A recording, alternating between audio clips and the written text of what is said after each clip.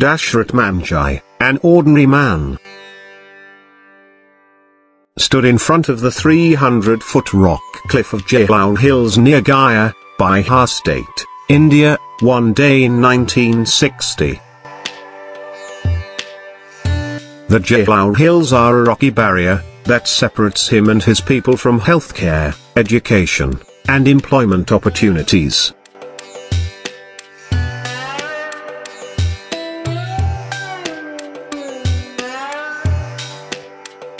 Manjhi took a simple chisel, a hammer, and a spade. After that, he went to work.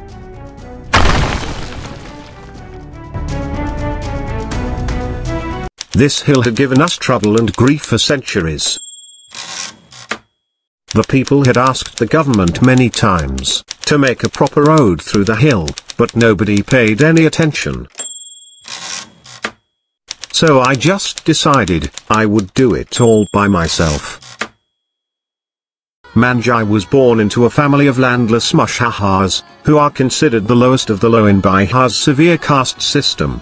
He worked long hours at a landlord's quarry but was poor. The most difficult obstacle, though, was a rugged mountain that separated his community from civilization.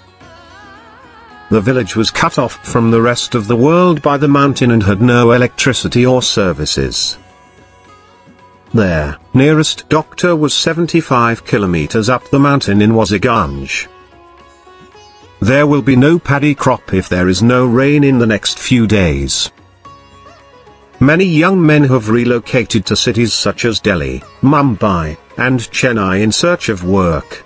Otherwise, there will be nothing to eat. Everyone bemoaned the distance, but did nothing about it.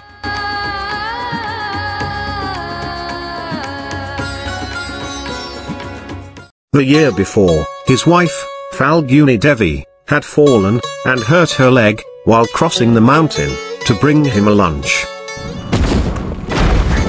When his wife became unwell because she couldn't make the 55-kilometer trip around the mountain to see the nearest doctor, who was only on the other side, she died, according to reports, because she was unable to see a doctor in a timely manner.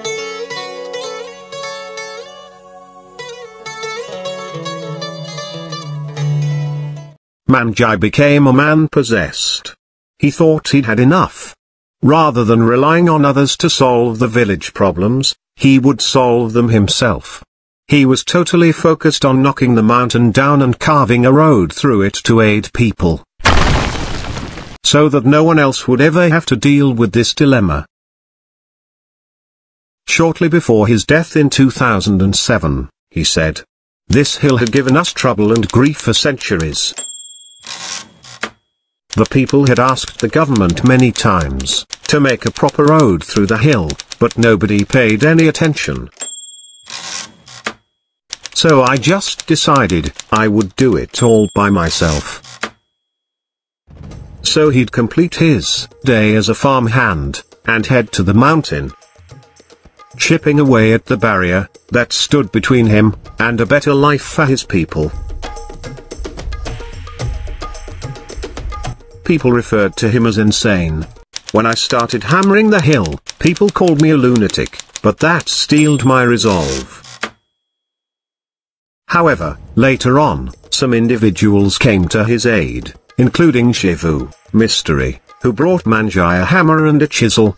Manjhi explained later, "Though most villagers taunted me at first, there were quite a few who lent me support later by giving me food and helping me buy my tools."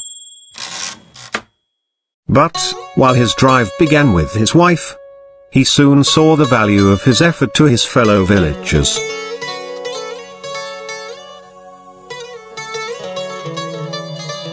My love for my wife was the initial spark that ignited in me the desire to carve out a road.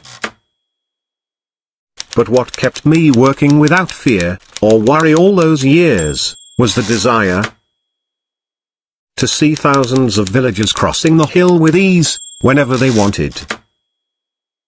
One day, a reporter informs Manjhi about Prime Minister of India, Indira Gandhi's rally. When Indira exits the platform on rally day, Manjhi rushes over to speak with her. He can finally put forth his basic plea, a route for Gehlaur, after being introduced by a reporter. Indira has remained silent. She gives him one of her garlands, poses for a photo with him, and then walks away.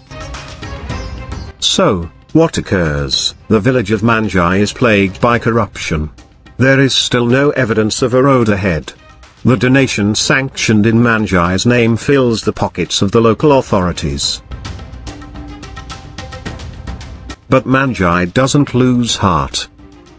He travelled to Delhi to meet with Indira Gandhi, India's Prime Minister. He entered the train illegally because he didn't have even 20 rupees for the ticket, but the police threw him out. He trekked almost 1,000 kilometers to reach Delhi. He did not, however, receive a good result. He walks all the way to Delhi on foot, only to be laughed, charged and humiliated by the cops on Rajpath. But Manjhi persisted, rarely sleeping.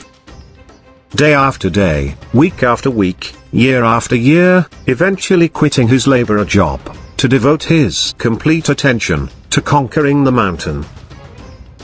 Manjhi conquered their hill 22 years later. With his bare hands and an exceptional heart, to breach a hill to make a road in memory of his wife. One man with no schooling, and only rudimentary tools, constructed a road 360 feet long, 30 feet wide, and 25 feet deep through a mountain range. His route cut the distance between the Gaya district's Atri and Wazirganj sectors in half, from 55 to 15 kilometers. People from 60 villages have access to markets, healthcare, and jobs because of this route. People's lives were saved, and other people's lives were made easier, better, and safer as a result. It's all due of one man's persistent belief that his own actions could improve everyone's lives. On the 23rd of July 2007, Manjhi was diagnosed with gallbladder cancer and admitted to the All India Institutes of Medical Sciences in New Delhi. On August 17, 2007, he died there. The government of Bihar gave him a state funeral. Manjhi wished for a paved road to be built across the route, but he could not see it happening in his lifetime. Dashrath Manjhi cut a path through the mountain, and it now has a gate named Dashrath Manjhi Gate. In addition, a hospital in his honor has been named for him.